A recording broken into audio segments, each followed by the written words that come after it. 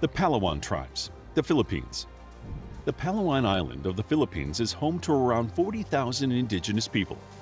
Over the years, industrialization and tourism have caused some to integrate with the outer world, but the rest remain uncontacted. The ones that shy from contact have been pushed further inland due to encroachment. The Palawan tribes are mostly shifting cultivators. They clear a small area of the forest, cultivate food on it, and then move on, allowing the forest to regain its strength. They also collect wild honey and resin.